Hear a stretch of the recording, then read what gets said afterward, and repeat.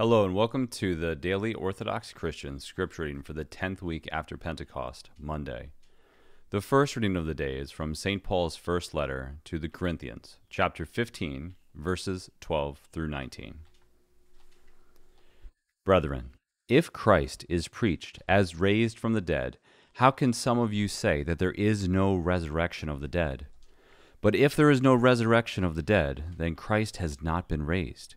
If Christ has not been raised, then our preaching is in vain. We are even found to be misrepresenting God, because we testified of God that he raised Christ, whom he did not raise, if it is true that the dead are not raised. For if the dead are not raised, then Christ has not been raised. If Christ has not been raised, your faith is futile, and you are still in your sins.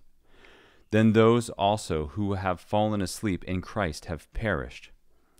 If for this life only we have hoped in Christ, we are of all men most to be pitied. And today's gospel reading is from Mark chapter 9, verses 2 through 9. At that time, Jesus took with him Peter and James and John and led them up a high mountain apart by themselves. And he was transfigured before them, and his garments became glistening, intensely white, as no fuller on earth could bleach them. And there appeared to them Elijah with Moses, and they were talking to Jesus. And Peter said to Jesus, Master, it is well that we are here. Let us make 3 booths, one for you, and one for Moses, and one for Elijah. For he did not know what to say, for they were exceedingly afraid. And a cloud overshadowed them, and a voice came out of the cloud, This is my beloved Son, listen to him. And suddenly, looking around, they no longer saw anyone with them but Jesus only.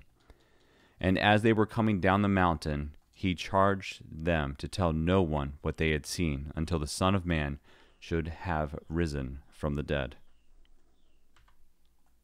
Thank you for listening. Let the brightness of the Lord our God be upon us and direct the works of our hands to do good. See you tomorrow.